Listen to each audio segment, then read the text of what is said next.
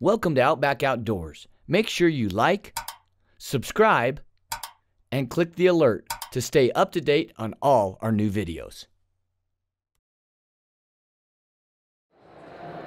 What does your effective range mean? That's what we're going to get into. And all of this is going to dictate whether or not I follow through on that shot or I don't, okay? I'm not here to preach at you. Understand that, okay? But what I do want to encourage you is to be honest with yourself. If you're honest with yourself and you follow this methodology, the answer will be plain. And you'll have the answer before you get into the situation. That's what I like about this idea. Let me stop and caveat something real quick. Just like an athlete who stands on the Olympic podium and gets the medal put around his neck, that really should go to the coaches and the team that helped him get there in a lot of ways. I didn't make this up. I learned this from other people, and primarily a lot of it from my good friend Phil Mendoza at No Limits Archery, who created the Alpha Bowhunting methodology. And so all of this stuff that I'm going to talk about, you can find. And you can actually use some of these things. It's really cool, okay? But I don't want you to think I made this up, because I didn't. I mean, we all learn something, right? And you hope to take little pieces and apply it.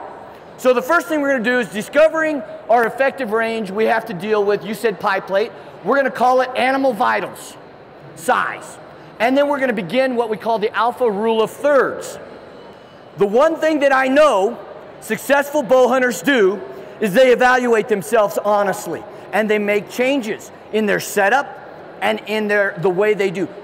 I know guys that are tearing their bows down a week before season and revamping them, trying to get them just right. I can't do that because, unfortunately, I'm not that technical. I get where I'm pretty comfortable and I shoot that bow a lot, okay? That increases. But let's talk about vital size. If you see this picture, you'll see that an elk is approximately 27 to 28 inches wide. Could we all agree with that? As far as the depth of the body cavity. But you see these X's, these are no-go areas. We don't want to hit them there with an arrow. We want to be inside of that pie plate. Well, actually, it's a little smaller than a pie plate, because if you look at the 14 to 15 inches, if we adjust, and then we adjust for this shoulder. Has anybody ever shot an elk in the shoulder? I have. It wasn't so good. The elk was breeding cows 3 days later. Yeah, he had a little bit of a limp, but he lived. A buddy of mine shot him 3 years later, broadhead still in his shoulder. They're tough animals. I want to stay away from that shoulder. So let's adjust this to a 9-inch vital area. Can we all agree that's a pretty consistent, again for elk, that's pretty consistent. Mule deer, well, I'm going to adjust that down to 8 inches. Again, our body cavity's not that 27, 28, it's probably 24. So if you take all factors, now we have an 8-inch adjusted vital range.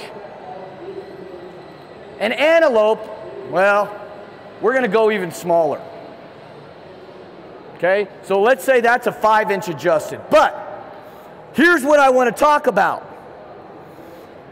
I don't do different sizes. I go with 7 inches. Whether I'm hunting elk, whether I'm going to hunt antelope, whatever. I just go with 7 inches. That way, when I'm setting my target system up of what I'm going to go through here in a second, that's what I'm looking at, okay? Just gives you a pretty good median. So, let's have the rubber meets the road. Our bow, we've got our bow dialed. It's pretty tuned. And now we're going to start to field test and start the process of finding out where is our effective range. Question: how many arrows should a bow hunter shoot when determining their effective range? Anyone? One. Have you been to my seminar before? A lot of people will say 3, 5, right? But you're right. It's 1 arrow. Why? Because you have 1 arrow. Getting back to the honesty that we have to have as bow hunters, what is our effective range? Where am I going to say, no, I'm not going to shoot, yes, I am going to shoot? If I'm not honest with myself, I'm not doing that animal any service. It might work out a little bit, but then the other times you're going to feel like garbage. At least I do. So we're going to go with one arrow. So with the one arrow, we have here on our left our elk. Again, a mule deer is 8 inches. Again, I'm going to say 7. What 7 gives me is a median range, okay? Understand this. Is it the same when I'm at my house and I'm shooting 60 yards on flat ground without a stitch of wind? My wife just made a delicious dinner. I'm happy, I'm calm, I'm cool and collected, and I'm just pinwheeling them at 60 yards. Is that my effective range? Under those conditions, perhaps. But we're going to do away with that, and we're going to start testing us on some other ways so we can determine our real effective range under certain conditions. So, here is, again, I didn't come up with this. This came from the Alpha Bowhunting methodology. Here is a good way to start. If we're going to shoot one arrow, we're going to shoot one arrow at each distance. So I'm going to start at 20, then I'm going to move back to 25, and then I'm going to move back to 30. I want to take a second though. You notice I have arrowed my numbers. My arrows have numbers on them. So if I'm shooting 6 arrows, I number them 1, 2, 3, 4, 5, 6. Why do you think I do that? Because sometimes my arrows need tuning. Sometimes it's not always me. It's not always my bow. It's not always whatever. Sometimes it's the projectile that I'm shooting down range that needs to be tuned. This is a great way. When I see this arrow number 3 that keeps doing up and to the right, way out of the other group, I can set that aside now and address that. Because we're trying to maintain consistency. Consistency and honesty gives us proper feedback and data, for any of you engineers out there, that we can then extrapolate and make changes, because that's how we become better. So you'll see I'm out here, 1 inch. I'm making notes with all of the arrows. Where do I get out of my effective range? Well, it determines what I'm shooting at. For me, 7 inches, a 7-inch circle, that would be 3.5, right?